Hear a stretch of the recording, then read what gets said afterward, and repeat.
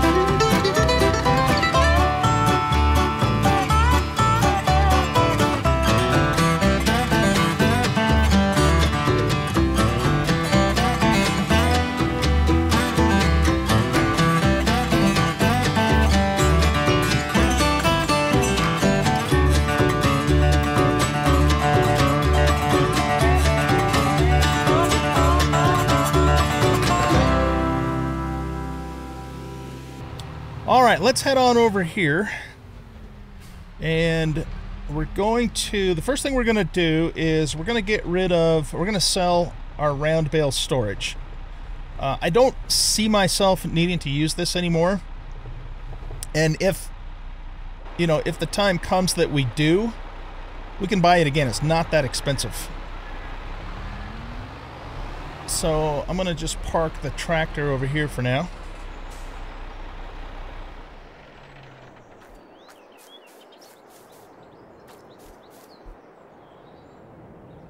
And we're gonna sell that, and then we need to do a little bit of landscaping to get prepared for this. Before we do anything else, let's save the game, and I want to make sure autosave is off so I control when the saving happens. Because, you know, if you keep it on automatic and you make a mistake and then it saves, then you're kind of hosed. Okay, I'm going to stand back a little bit further too. So first thing is we're going to click on this. We're going to sell it. We'll get $21.8 thousand for it. I think it's $35,000 to buy it new if we need it again at some point. Okay, now what I'm going to do is I'm going to grab the leveling tool. And we're going to, this is fairly level, but I want to extend out a little bit further, and I want to get rid of all this shrubbery. So we should be able to accomplish that. I don't think I want the square tool, though.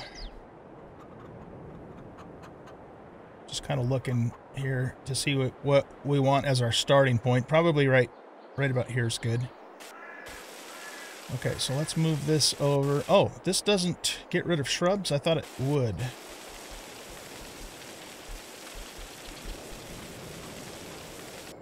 I know the painting does. Okay, in that case, let's go to painting. And I think we'll just use the gravel texture.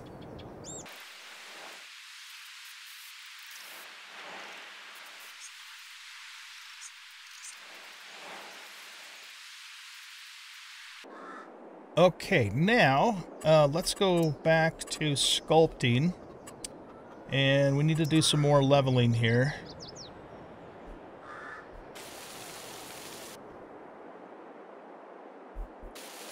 Let's increase the size of this.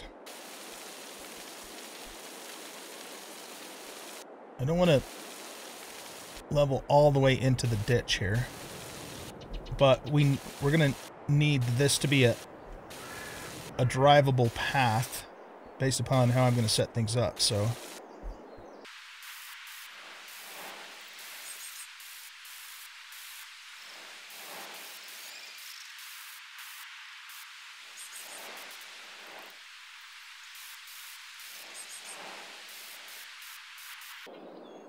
okay, let's start with that. I'm gonna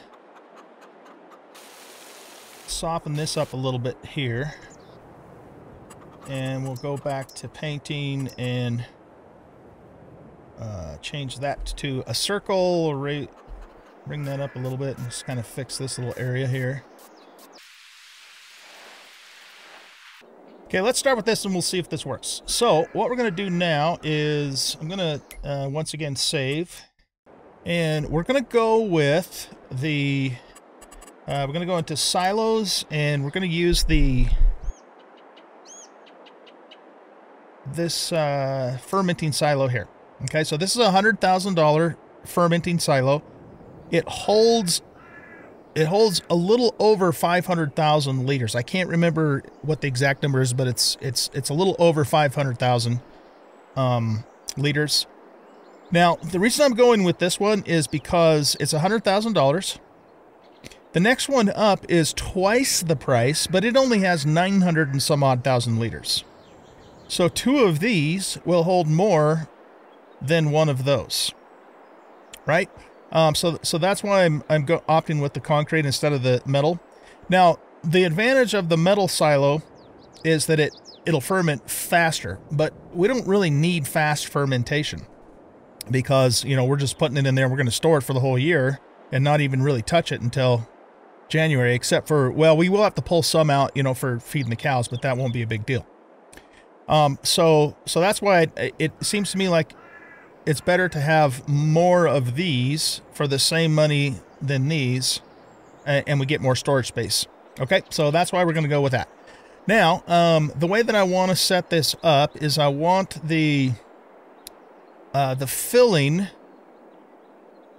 to be on this side. Let's zoom out a little bit more so we can kind of see what the deal is here.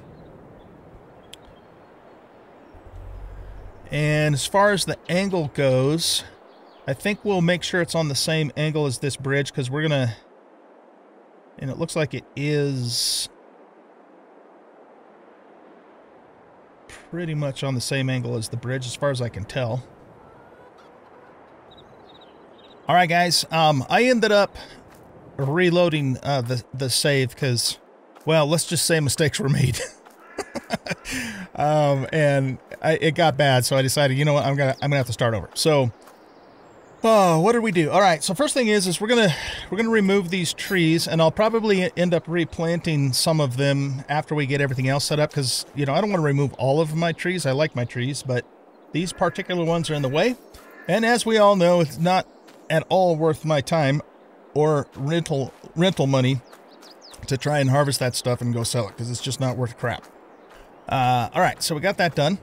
Now, in order for me to place the silos the way that I want to place them, we're going to need to use free mode, and that means we want to make really make sure that the ground is nice and level, because when you use free mode, if the ground's not level, you could end up burying the trigger, and then it doesn't work right. Okay, so let's just run this along here again a little bit more, and I actually want to raise that corner up a bit more too, and just make sure this is fully level here. I can do some softening and stuff like that later if necessary, but right now just want to make sure everything in the area that the silos is going to be is smooth as a baby's butt.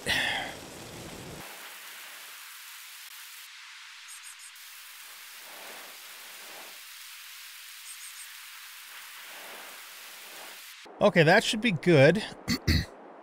Now,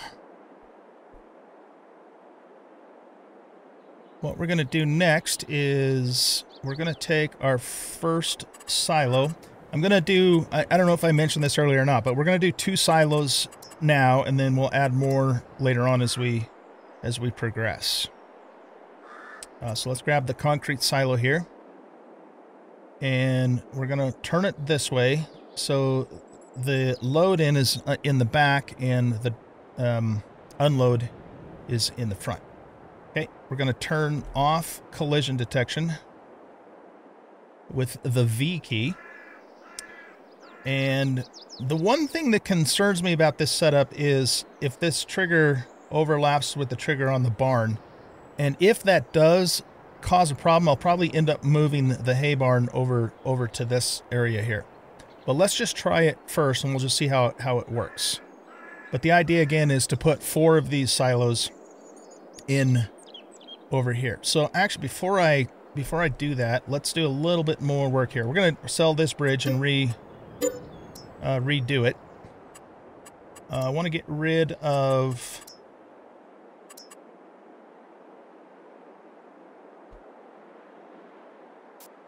these shrubs here.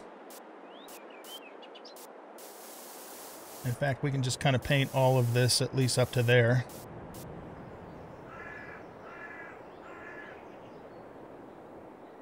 Let's also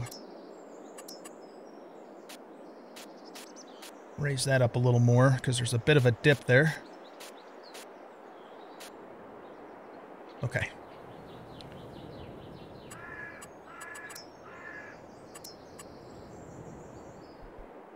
I wish it would stay on the last thing I left it on.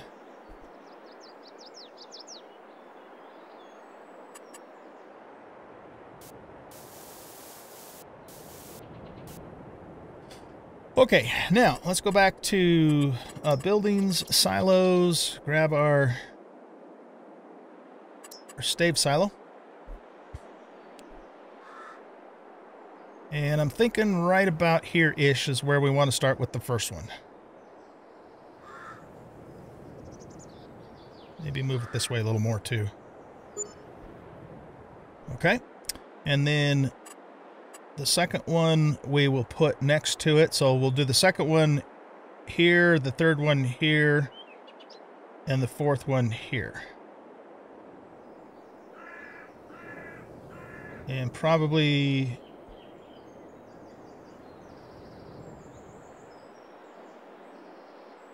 I think it thinks it's overlapping with the barn, not the other silo.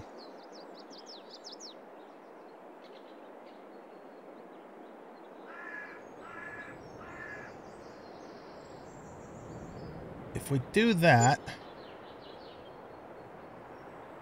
I'm just thinking about the spacing for the future.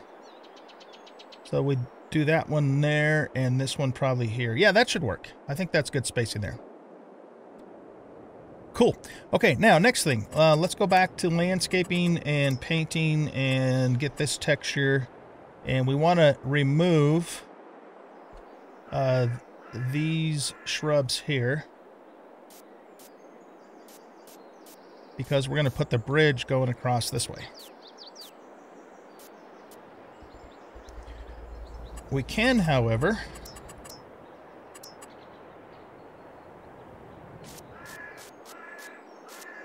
put some shrubs back in here, in this spot, just to make it look a little nicer. A little more natural. Don't want to overdo it on that, though, either. Okay, good. Now, let's save at this point, because everything is currently where I want it to be. So that way I can reload again if I screw this up.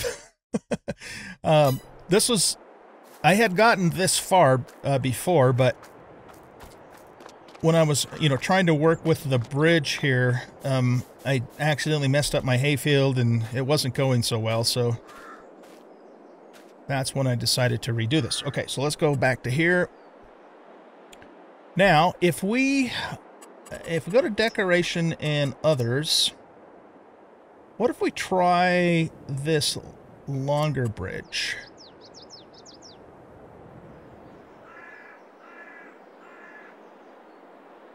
No, I don't really like that because it's cutting into the field. So we're going to make this bridge work. And actually, that's not a bad spot right there. Kind of like that. Let's just look at it. It's a little bit high on this side is the only problem. So I think we should maybe...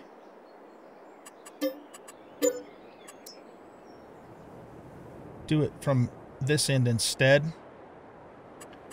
because I'd rather, lower this down and adjust this side than this side, because this side's nice and level, and we want to keep it that way for the sell points, or I mean for the load point. So let's move this around here, and we're probably going to have to go remove the collision from that too.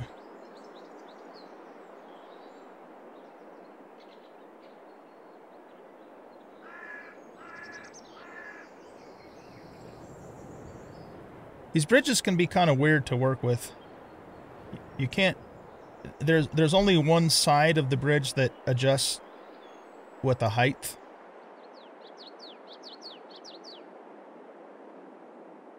I suppose we could try that. It's a little further into the trigger than I would like it to be, though. So, alright. This is where things starting to become a pain in the butt. Last time, too.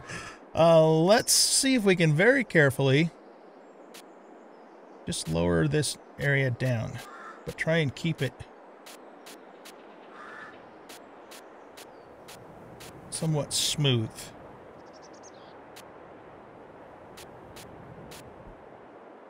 All right, now let's try it again. Decoration, other bridge.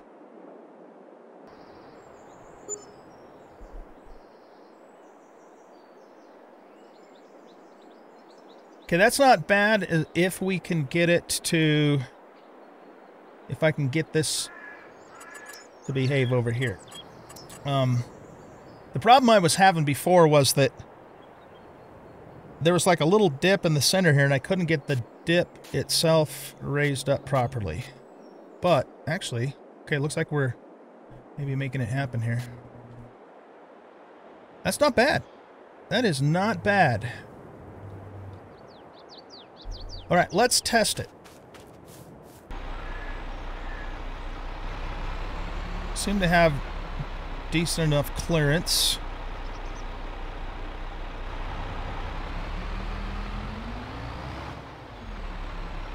And it's reasonably smooth.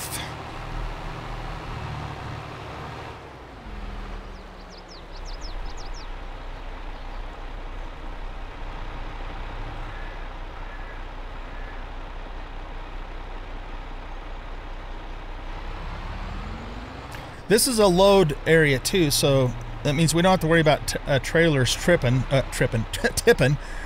because it's going to be loading, so the trailers will stay closed. Here's where they're going to tip, but there's no clearance issues, you know, no overhead clearance issues here, so that shouldn't be a problem at all. And this is nice and smooth coming through here. Yeah.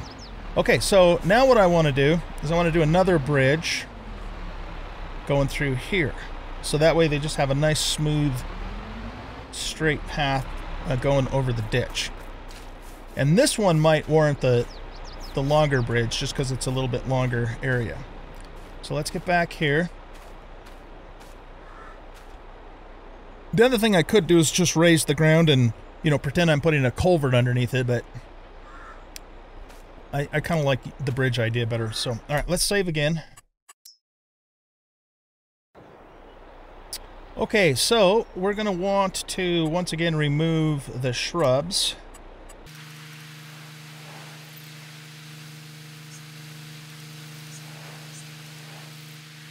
That's probably good there. Okay, let's go to decoration, others. Let's grab the longer bridge. And yeah, I think this is definitely the right move here with the longer bridge. So we're going to want that to be right about there, except for... what if we turn it this way?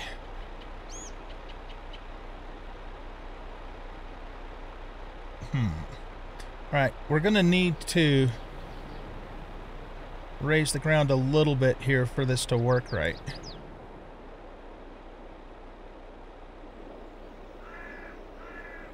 Because that seems to be about... I think that's about flush with the... If I go this way, it buries it in the concrete. Or gravel. Let's set that in place there. Oh yeah, see, that's perfect on this side. Okay, so now we just need to raise the ground here enough to make this work.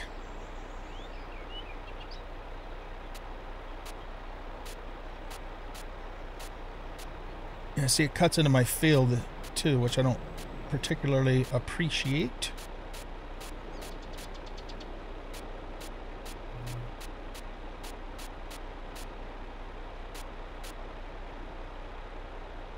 But you know what? That's not too bad, really.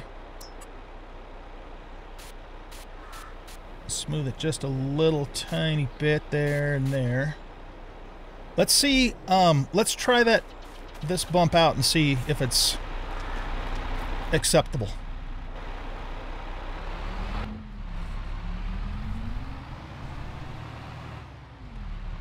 Oh yeah, that's not a big deal at all.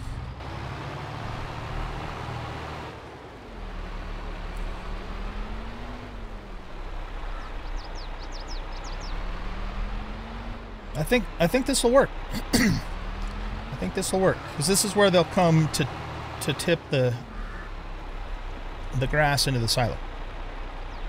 Excellent. Okay, so I think we're in business here in terms of getting the silos themselves set up. I'm gonna smooth this just a touch here. Back up a little.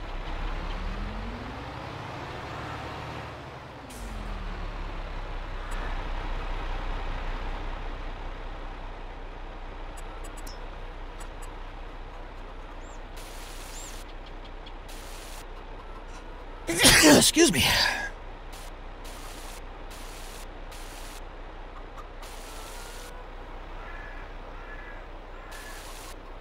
Okay, I think that's good. You know, excuse me. I should probably put a bridge over here too. This is supposed to be a... Either that or we raise the ground up there and just say there's a culvert down there. More for realism than for functionality, because it's functional. You know what, though? If I'm going to start screwing with that, let's do another save first before I mess up something big time. Let's get the tractor out a little further. Okay, yeah, so we're just going to raise this up, and we're going to pretend like there is an actual culvert down there.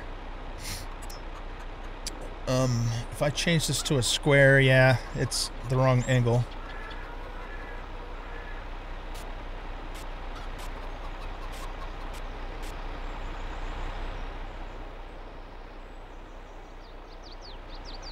actually looks pretty good there, but let's you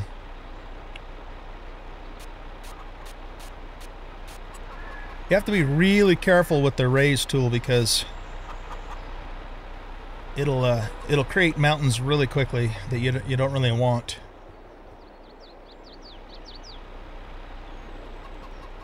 All right, I like that. Now let's bring this back down to the smallest and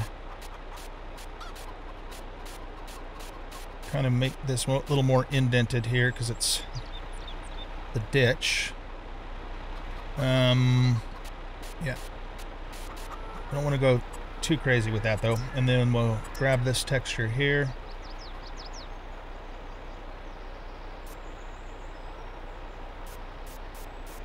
Just kind of darken that up, and then we'll put a couple more shrubs back in there, and then we should be good.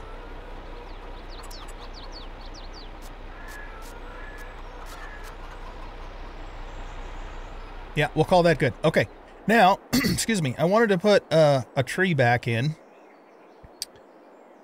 So let's go to trees, and we had a nice big elm tree, large American elm, over here. But why don't we put it more over this way, because it's not really going to be in the way of anything if we put it here. That cost us $4,000, man. That's expensive. All right, and then maybe, what's this? A downy serviceberry. Could put a couple of birch trees in.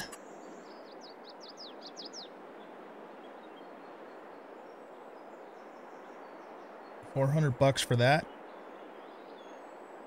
I don't know. Is that going to look weird though? Because it's like the only birch tree in the whole area. Ooh, what about a willow? Nah, I think I want to stick with elm just because that's what everything else is. So we should be able to put like a little guy here. And maybe, is that going to cause a problem if we put this here? Let's go a little smaller than that. Yeah, let's put one right here, and I don't think that'll be an issue. Okay, that's it for the trees. Those suckers are expensive, man. I almost should have held that a little closer to this one. That's okay. I don't think that's a problem. Okay, good. So we got some trees back, and I'm liking the way things are looking here. This should work out pretty darn good. All right, so guys, I think that's going to wrap up this episode here. So the next episode is going to be us setting up auto drive and course blade to work together. And if we do it all right, we should be able to fully, like 100%, automate our hay harvest. So yeah, that is coming up in the next episode. Guys, thanks for watching. Hope you enjoyed this episode. And if you did, please hit that like button and subscribe to the channel. Leave a comment, share the video. We'll catch you in the next episode. Bye-bye.